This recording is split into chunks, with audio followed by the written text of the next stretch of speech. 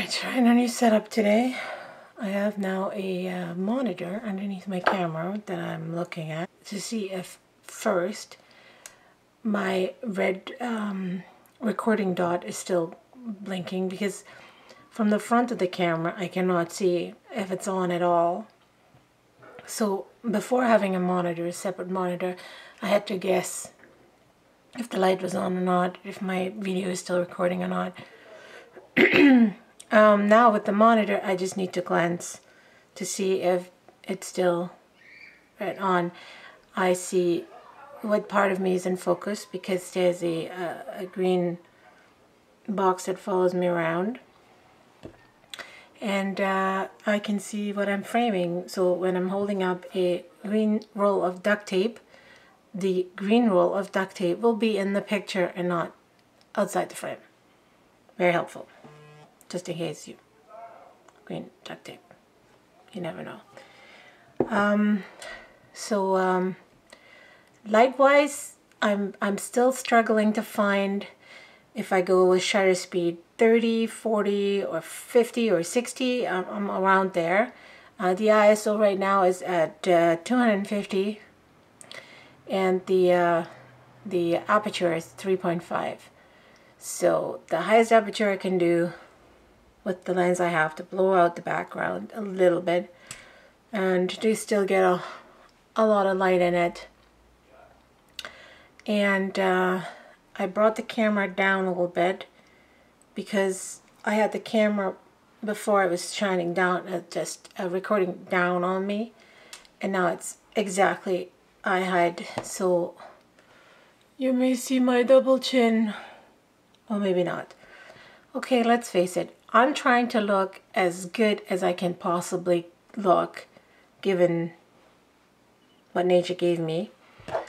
So yeah, maybe the camera from above is better for me than the camera right frontal, but in order to get the camera a little bit from above, I would have to move the whole light stand ahead a little. No. Frontal it is, you get frontal. It's like you and I were talking. We have a conversation. You sit across from me and I'm just, that's it. Done. I'm double chin or not, I can't be bothered.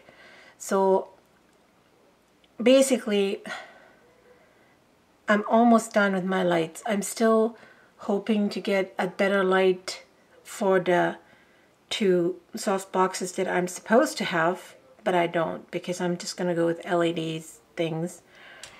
And I'm trying to get a shorter cable, an HDMI cable from that new monitor that I bought to the camera, to have not a cable salad lying around here, because that cable salad is literally ruining my life. I mean, I have anxiety, OCD. I need to clear this stuff up. The lights that I installed behind here, these are great. They're shining onto the fireplace, and $16 2 light bulbs, can't bothered.